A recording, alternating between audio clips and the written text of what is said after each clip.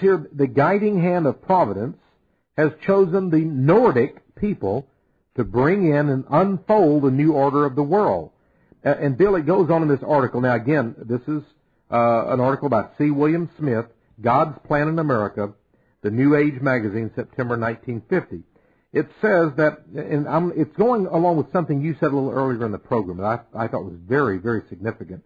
It says the Nordics are the highest branch of the fifth Aryan civilization.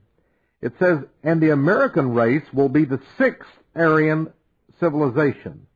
This new and great civilization is like an American beauty rosebud, ready to open and send its wonderful fragrance to all the world. The Aryan race, you talked about the sixth race. Well, a lot of people out there said, now wait just a minute.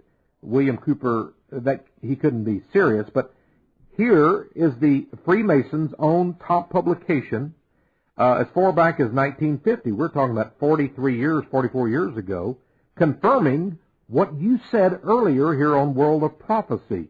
The Aryans, but didn't Adolf Hitler talk about the Aryan race?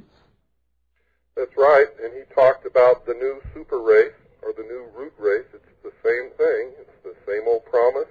He was brought to power by the occult lodges in Germany, the Thule Society, the Germanen Order, the Teutonic Knights were the power behind Adolf Hitler. They profess to be bringing all the races together. The truth is, if you're not a white, Aryan, Anglo-Saxon, you're dead in the New World Order. You will be a slave or just summarily executed. They make no secret of this. If you don't believe that, go down to a Masonic lodge and see if you can find any black people in there. Mm-hmm. So the unification of all races, you think they basically mean make them all one slave race? Is that what you... Yeah, well, they are the modern equivalent of National Socialism, the Nazi Party. Hmm. Well, of course, some people now are beginning to wake up to the fact that maybe Bill Clinton is and Hillary could have some Nazi fascist intentions. Do you think that's possible? Without any doubt. Hmm. Have you found the connection of Bill Clinton with this group of men that you're exposing? Oh yes. There was a man in England by the name of Cecil Rhodes.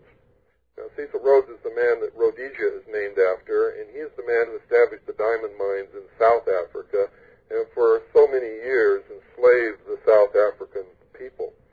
And he wrote one will where he wanted to establish a secret society and leave all his money to that secret society to bring about a one-world government which would be led or ruled by the